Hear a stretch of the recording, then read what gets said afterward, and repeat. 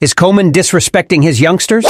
At the age of 21, Ryan Gravenberch has made a noteworthy decision to decline the Netherlands U21 call-up, instead choosing to fully commit to his fresh start with Liverpool. This choice has drawn criticism from the Netherlands manager Koeman, who expressed his disappointment saying, "We are not happy with Ryan Gravenberch refusing to play for his country. Nevertheless, we appreciate Gravenberch's determination.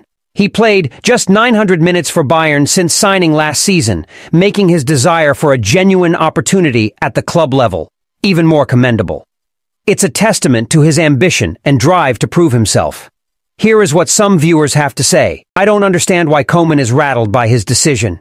It makes complete sense on Gravenberch's part. Under 21, I don't blame him. Koeman is disrespecting all our best youngsters, also Frimpong. Him playing for the under-21s is disrespect to his name.